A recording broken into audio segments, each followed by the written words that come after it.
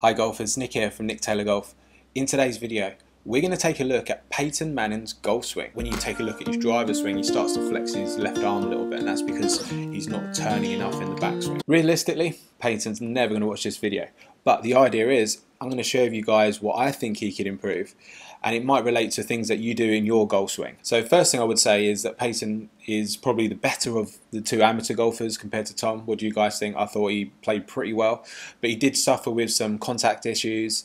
He did miss-hit a few shots offline, and I think he obviously struggles a little bit in his movements of his body. I know he struggled with injuries, so I'm going to sort of share with you guys what I think he can improve to help him long term. So first of all, let's take a look at the side view. I think he does a lot of good things. The hand path is really good. He takes the hands inwards around his body.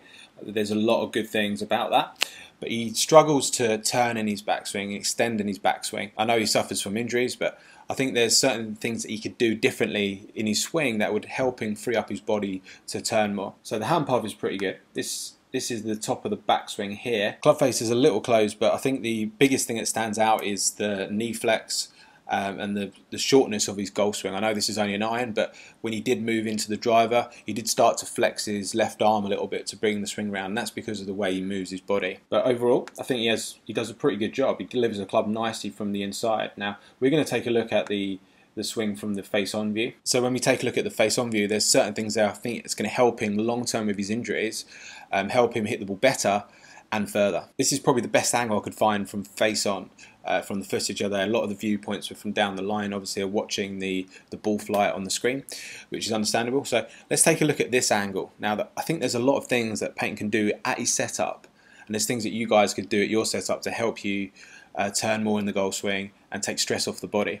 The first one would be the feet. If you take a look at the feet at setup here, his feet are very straight, whereas mine would be more turned out at this stage, and my knees would be more turned out. So when you set up to the golf ball, if you flare your feet and your knees, already you're opening up your body to turn more and take stress off the joints. If you try and turn your body with your feet dead square to the target, you're going to put stress on your ankle and your knee. So opening up your feet and your knees really helps you rotate in the golf swing and take stress off the joints. The next thing I would change here would be the position of Peyton's head. I know he struggled with his neck injuries, and I'm not sure how much that affects his swing, but it obviously does. In his swing, he keeps his eye line and his hat very level in the backswing.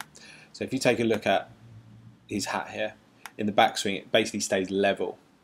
If you take a look at my swing here, as I swing back, my head is actually tilted and my eye line is slightly tilted to the left. So I know he might struggle with that move in his swing because of his neck, but if he set up to the golf ball and just tilted his head a little bit to the left, a little bit like Jack Nicklaus used to do at his setup position, I think that would just open up his body to turn a little bit more. So I would turn his feet out, his knees, and just tilt his head a little bit to the left, because I think that would help him rotate in the backswing. Just taking a look at the backswing here, we take it up to position 3 where the left arm is parallel.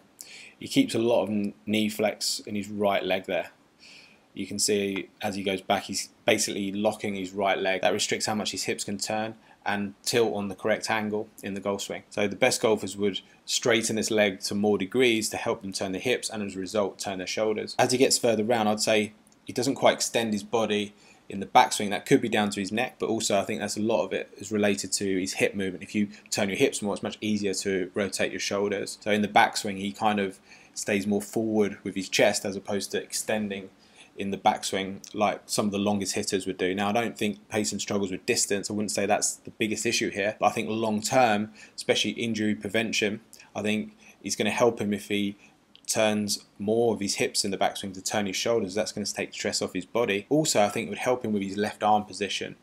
He struggles to get the swing round, or his left arm round, and it begins to flex. Now, this is only an iron shot, but when you take a look at his driver swing, he starts to flex his left arm a little bit, and that's because he's not turning enough in the backswing. By turning more, it gives this left arm more freedom, and it will stop it from flexing. I teach a lot of golfers that sway or keep forward bend in their backswing, and it causes them to start flexing this arm, which makes it very difficult to hit the golf ball consistently. So the bottom line, I think Peyton has a very good golf swing. I just think there could be things that he could change now which potentially would increase the length of time he can play golf. I know he struggles with injuries from his football career, but if he opened up his knees, opened up his feet, tilted his head at setup, I think that would open up his whole body to turn more and take stress off the body. That would also help him hit the ball further and also give him more freedom for this left arm, and hopefully that wouldn't start to flex in the backswing. So thanks for watching, golfers. If you enjoyed the video, please give it a thumbs up. If you don't already, please follow me on our social media platforms. In the meantime, guys, if you want to find out a little bit more about the stack and tilt golf swing, make sure you check out this playlist, and I'll see you again next week for another video.